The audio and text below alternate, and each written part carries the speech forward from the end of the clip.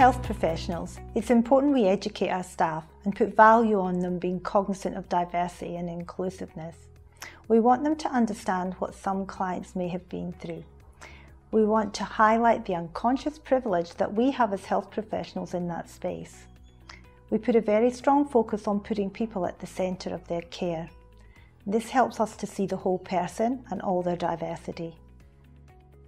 We feel here at Max that diversity and delivering inclusive services is really part of our DNA. And for us, diversity is not just about culture, it's about a whole range of things that are important to that person. We have people from 66 different cultural backgrounds living with us, and we have an absolute zero tolerance for prejudice in any form.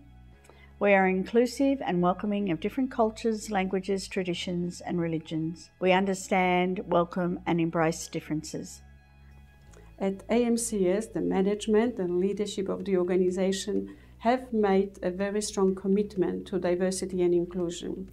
If we say we are committed to migrant communities, what does that mean in a practical sense? Do we walk the talk, and do we do what we say we do in an authentic and genuine way? When somebody comes to us, we try to get to know that person.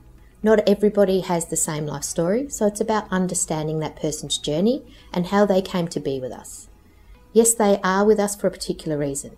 It's usually a health reason, but that's not what's made them who they are. It's about understanding their life journey, so we want to know about everybody as individuals.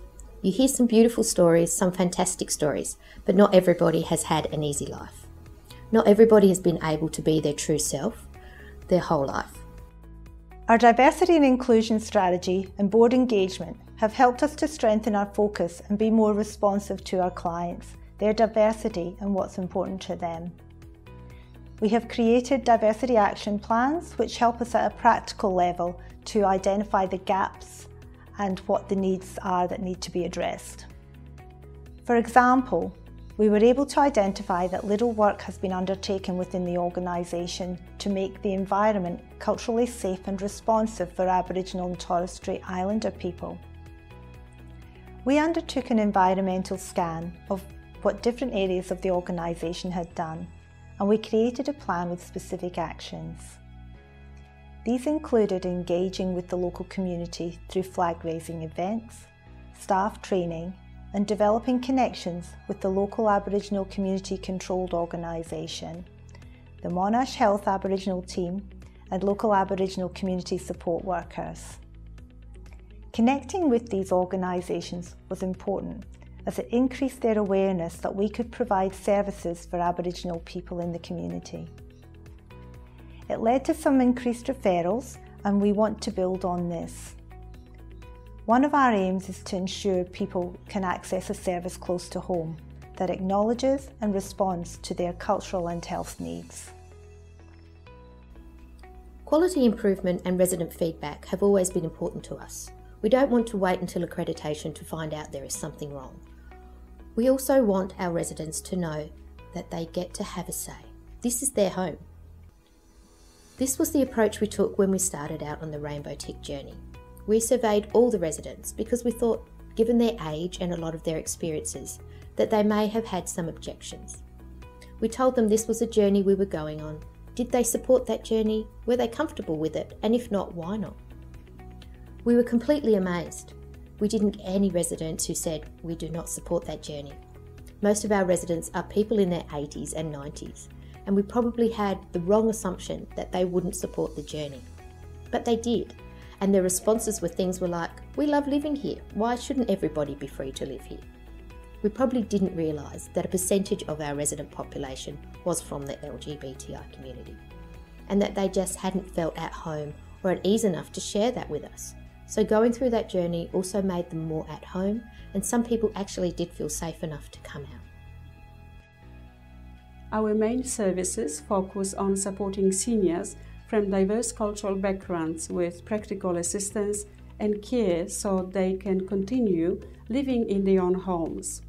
To do this effectively and equitably, we need to understand the social demographics of our communities, how they are likely to change over time, and how we need to adapt our services to suit them.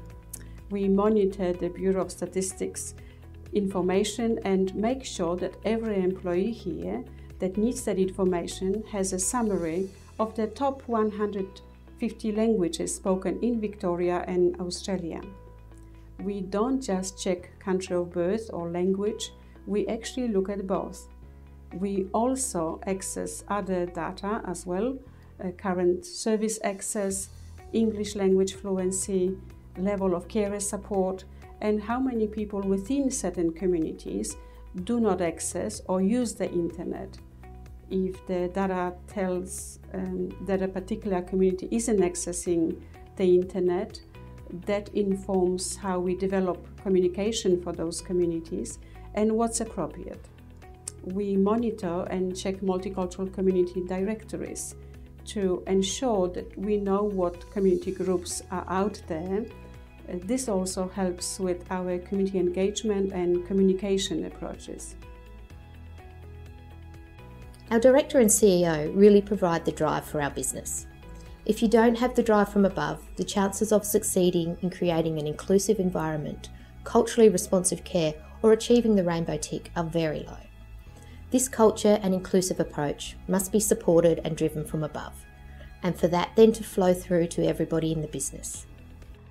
I think it's also vital that the leaders here at Max value and empower staff and learn from them their skills and experiences. We respect people's connection to their culture and will take cultural advice when it is offered. We think we're creating an environment without a hierarchy. If we are in a situation where someone comes in and needs our care and we don't have the knowledge or that deep understanding of that culture or that community, then we would be out tracking down the leaders in that community and arrange a meeting to upskill ourselves and make sure we are able to do the very best for that person. What may suit one person will not suit another person from another culture.